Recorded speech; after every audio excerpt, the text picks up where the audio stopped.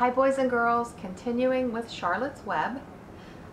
I'm going to begin by reading chapter 19, and this is called The Egg Sack.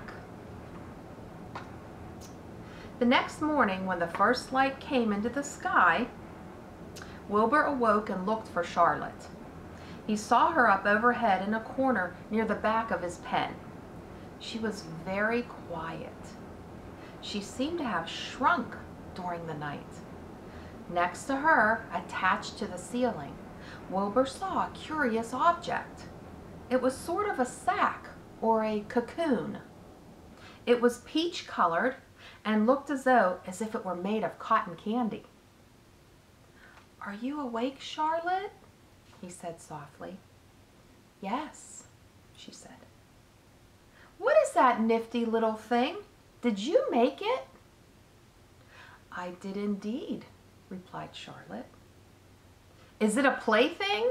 asked Wilbur. "Plaything? I should say not.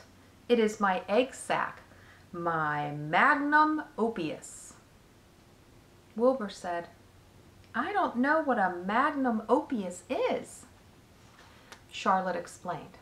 She said, "That's Latin. It means great work. This egg sack is my great work, the finest thing I have ever made."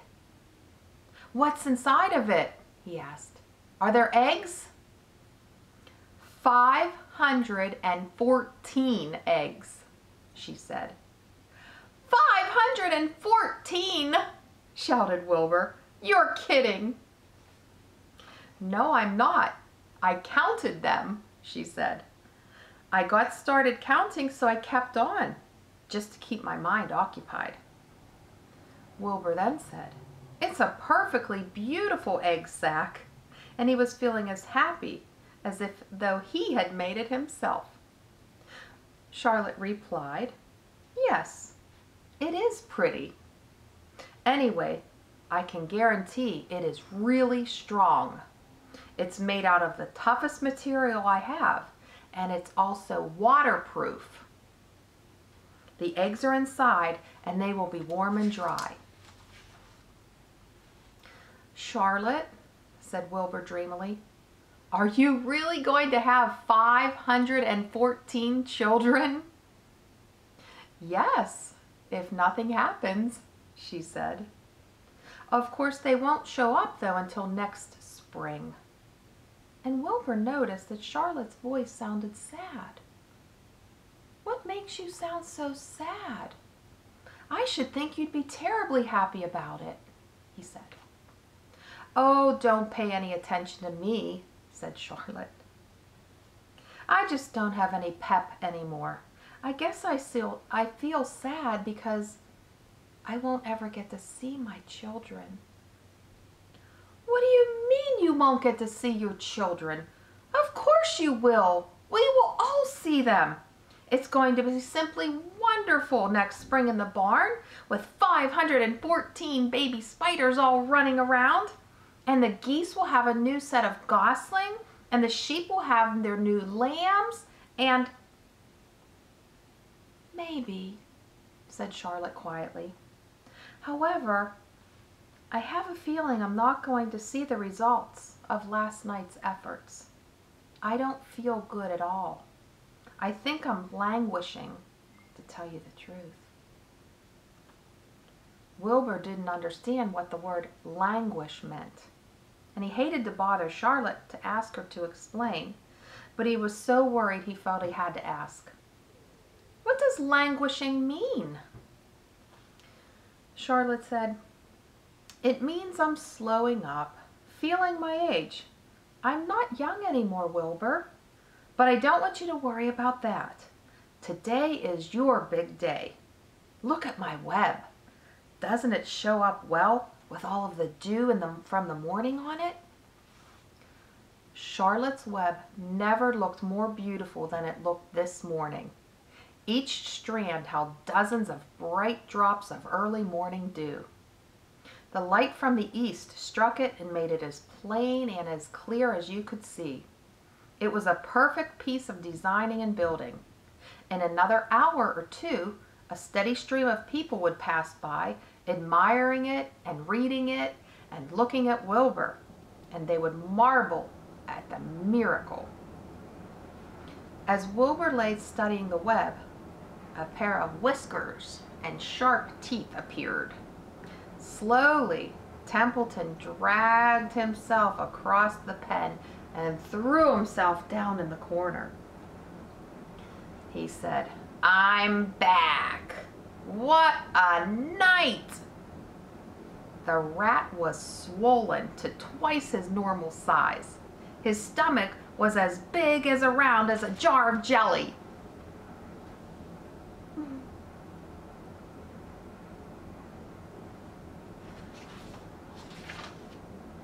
"What a night," he said again.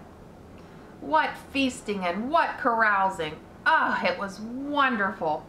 I must have eaten the remains of 30 lunches. Never have I ever seen anything so wonderful. Everything was well ripened and seasoned with the passage of time and the heat of the day. Oh, it was rich, my friends, it was rich." Charlotte said in disgust, "You ought to be ashamed of yourself, Templeton. It would serve you right if you had an acute attack of indigestion." He snarled, "Don't worry about my stomach. It can handle anything. And by the way, I've got some bad news. As I came across that pig next door, you know, the one that calls himself Uncle, I noticed a huge blue tag on the front of his pen. That means he must have won first prize. I guess you're licked, Wilbur. You might as well relax. Nobody's going to hang any medal on you. And furthermore, I wouldn't be surprised if Zuckerman changes his mind about you. Wait till he gets a hankering for some fresh pork and smoked ham and crisp bacon. He'll take the knife to you, my boy." Charlotte snapped, "Be still, Templeton. You're too stuffed and bloated to know what you're saying. Don't pay any attention to him, Wilbur." Wilbur tried not to think about what the rat had just said, and he decided to change the subject. Wilbur said, "Templeton, if you weren't so dopey, you would have noticed that Charlotte has made an egg sack.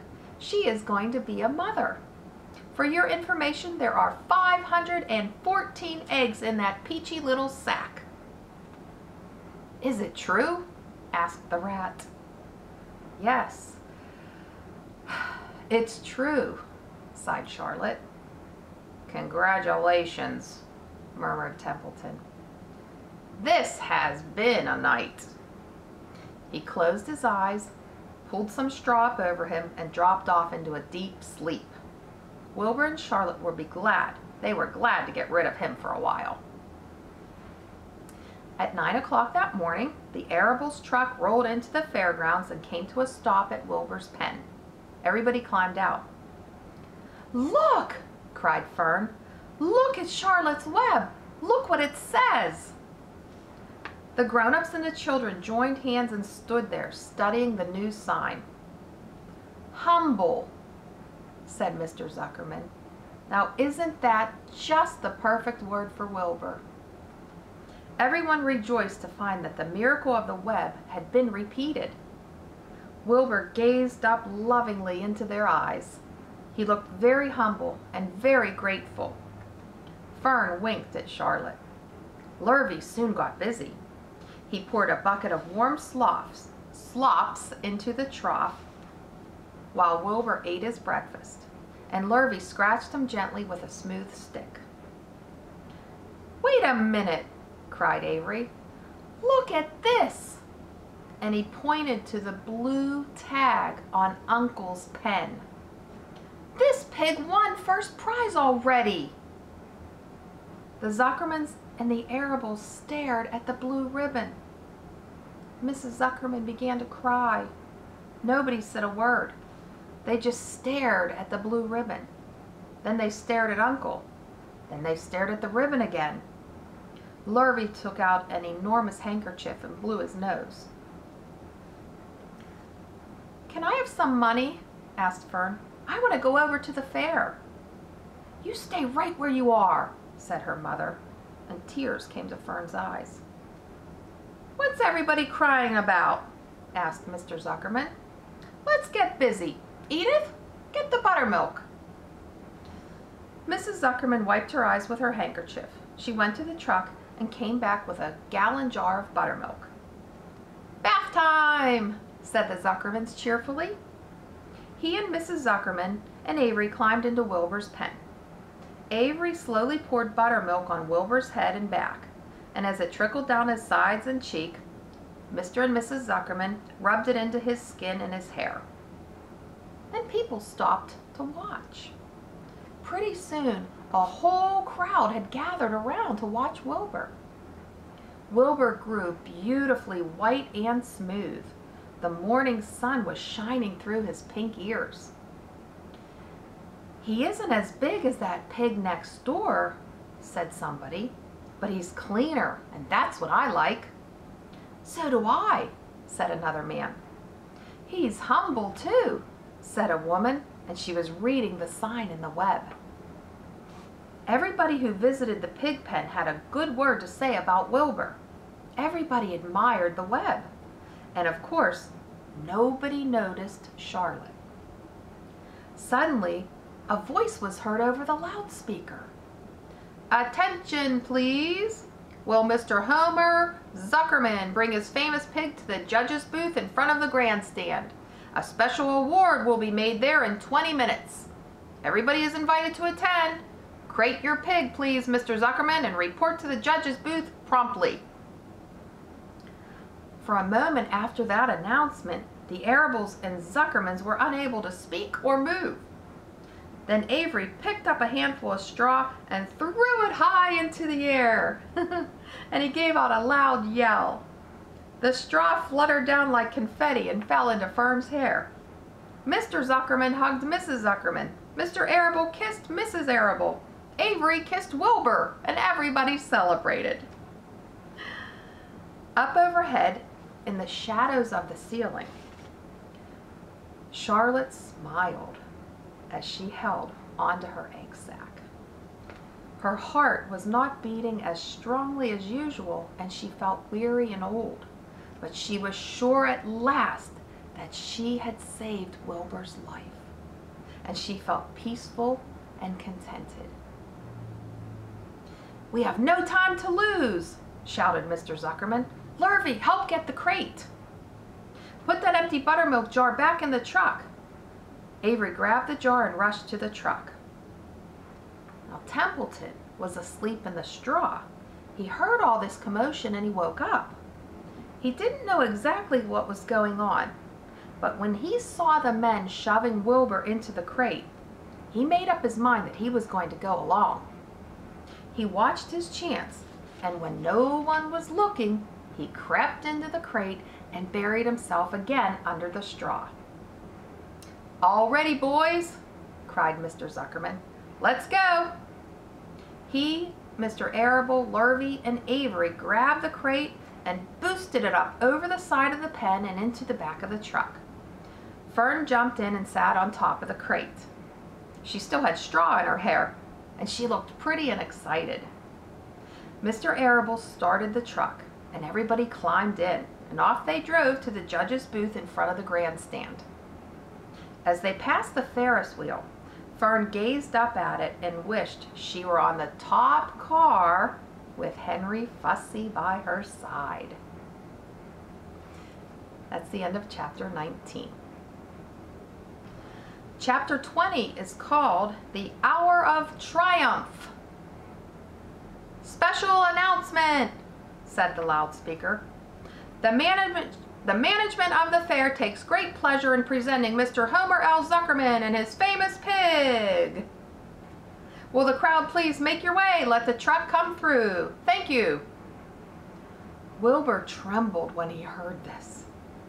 He felt happy but dizzy. The truck crept slowly along in slow speed.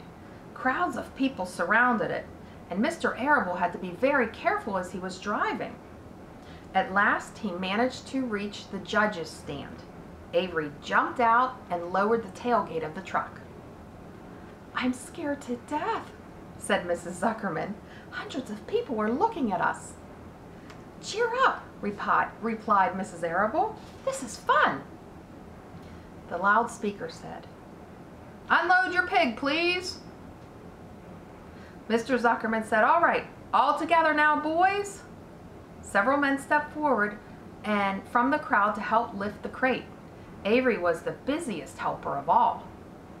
Mrs. Zuckerman said, Avery, tuck in your shirt and tighten your belt. Your pants are falling down. Can't you see I'm busy, Mom? Said Avery. Look, yelled Fern. There's Henry. Her mother said, Don't shout, Fern, and don't point. Fern asked, Can I please have some money? Henry invited me to go on the Ferris wheel again, and I think he's out of money. Mrs. Arable opened her purse, and she said, Here's 40 cents. Now don't get lost, Fern, and be back at our regular meeting place by the pig pen very soon. Fern raced off through the crowd searching for Henry. The Zuckerman pig is now being taken from his crate. Stand by for an announcement.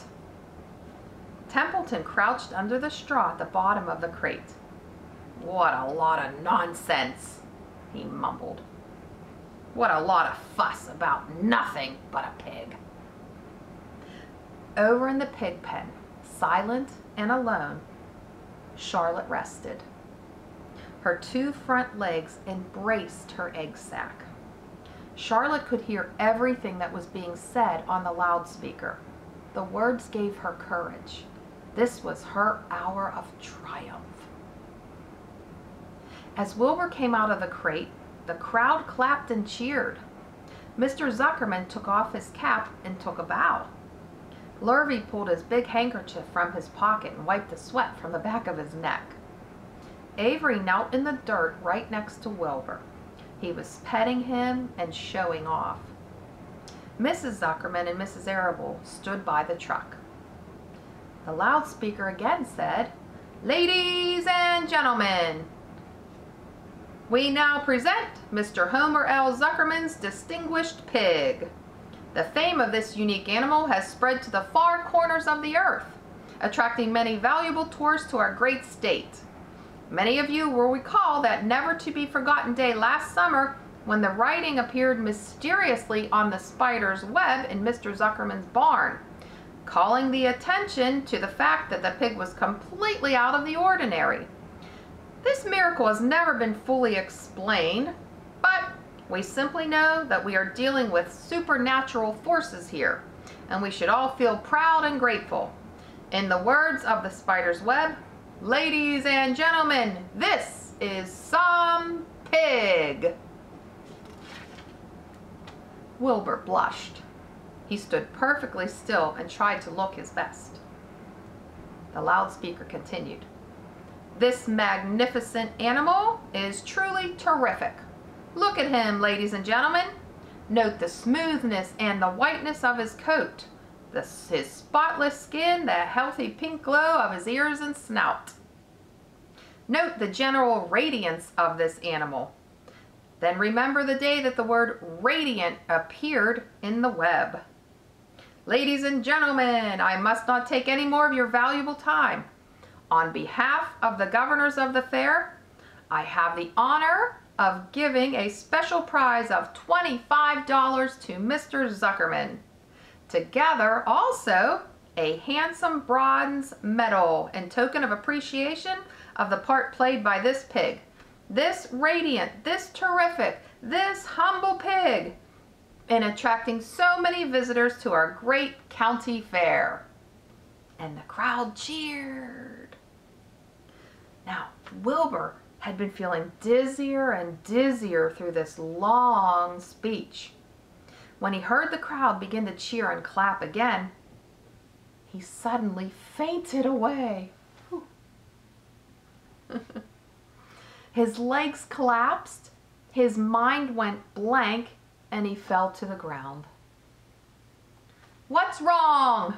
Asked the loudspeaker. What's going on, Zuckerman? What's the trouble with your pig? Avery was kneeling by Wilbur's head, petting him. Mr. Zuckerman was dancing about, fanning him with his cap. "He's all right," cried Mr. Zuckerman. "He gets these spells. He gets nervous, and he can't stand praise." The loudspeaker said, "Well, we can't give a prize to a dead pig. That's never been done." "He isn't dead," hollered Mr. Zuckerman. "He fainted. He gets embarrassed easily. Lurvy, run, go get some water." Lurvy sprang from the judge's ring and disappeared. Templeton poked his head out from the straw. He noticed that the end of Wilbur's tail was within his reach. Templeton grinned and he chuckled. He said to himself, "I'll tend to this."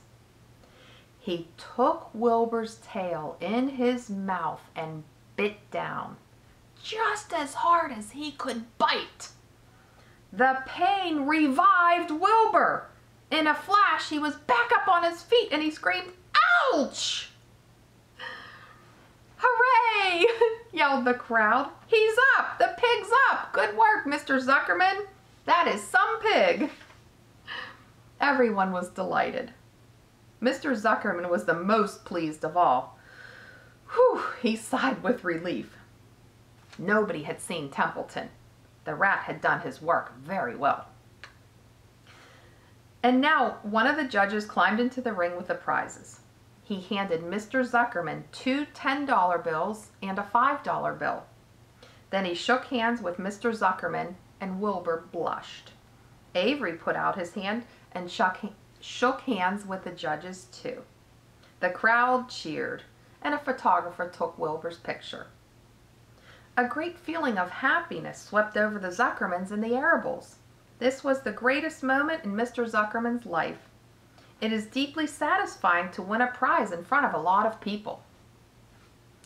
As Wilbur was being shoved back into the crate, Lurvy came charging through the crowd carrying a pail of water. Without hesitating a second, he threw the water at Wilbur. But in his excitement, he missed, and the water splashed all over Mr. Zuckerman and Avery, and they got soaking wet. "Oh, for goodness sakes!" yelled Mr. Zuckerman. "What are you doing, Lurvy? Can't you see the pig is all right?" Lurvy said, But you asked for water." "I didn't ask for a shower," said Mr. Zuckerman. And the crowd roared with laughter. Finally, Mr. Zuckerman had to laugh too. And of course, Avery was tickled to find himself so wet, and he immediately started to act like a clown. He pretended he was taking a shower, and he made faces and danced around and rubbed imaginary soap under his armpits. Then he dried himself off with an imaginary towel. "Avery, stop it," said his mother. "Stop showing off." But the crowd loved it.